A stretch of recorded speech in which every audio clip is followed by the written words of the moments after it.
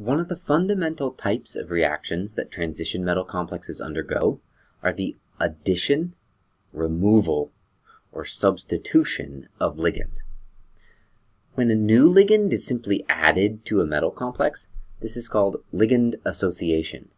And when a ligand leaves a metal complex, it's referred to as ligand dissociation.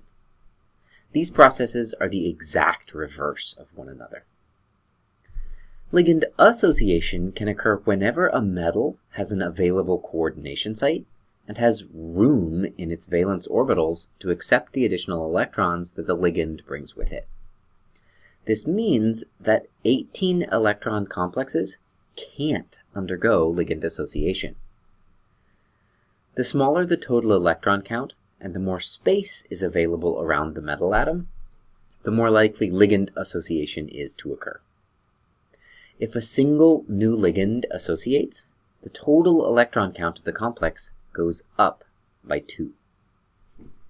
Ligand dissociation, on the other hand, typically occurs for coordinatively and electronically saturated compounds. That is, the higher the coordination number and the higher the total electron count, the more likely ligand dissociation is to occur. Whenever a ligand dissociates, the total electron count of the complex goes down by 2. Chelating and polyhaptoligands are particularly resistant to dissociation, precisely because they are donating multiple pairs of electrons to the metal center. And if any single electron pair donor dissociates, it's still held close to the metal, and it's likely to reassociate rapidly. It's important to note that ligand association and dissociation don't change the oxidation state of the metal.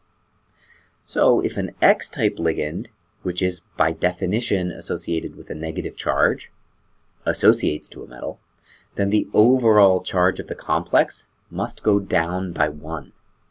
And if an X-type ligand dissociates, then the overall charge must go up by 1. This is really just a statement of the law of conservation of charge.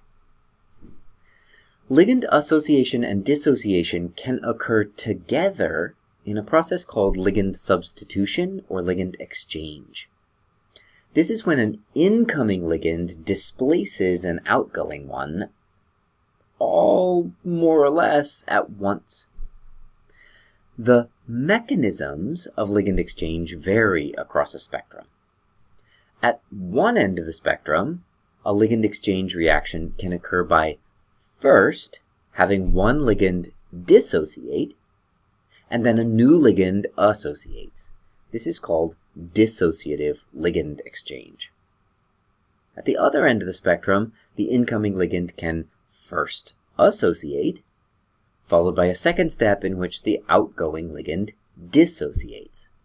This is associative ligand exchange. Both of these extreme cases are two-step processes with a discrete intermediate. In the middle of the spectrum, both dissociation and association can occur simultaneously without a discrete intermediate. If both the association and dissociation happen exactly in tandem, this is called a pure interchange mechanism. But the mechanisms can also be other points along the continuum.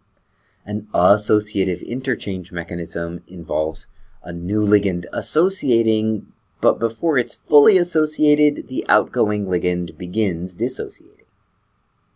Alternatively, the outgoing ligand can start to dissociate, and the incoming ligand can approach before it leaves completely.